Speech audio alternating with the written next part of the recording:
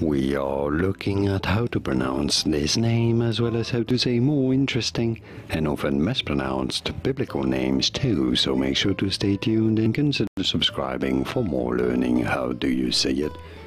In British English, this is normally pronounced as Ammonites. Ammonites. You do want to stress on the first syllable. In American English, however, it is usually said as Ammonites. Ammonites in American English versus Ammonites in British English. And now you know.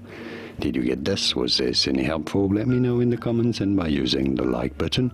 Thank you kindly for your support. Here are more videos on how to pronounce more interesting names from the Bible, whose pronunciations aren't always obvious. I'll see you there to learn more.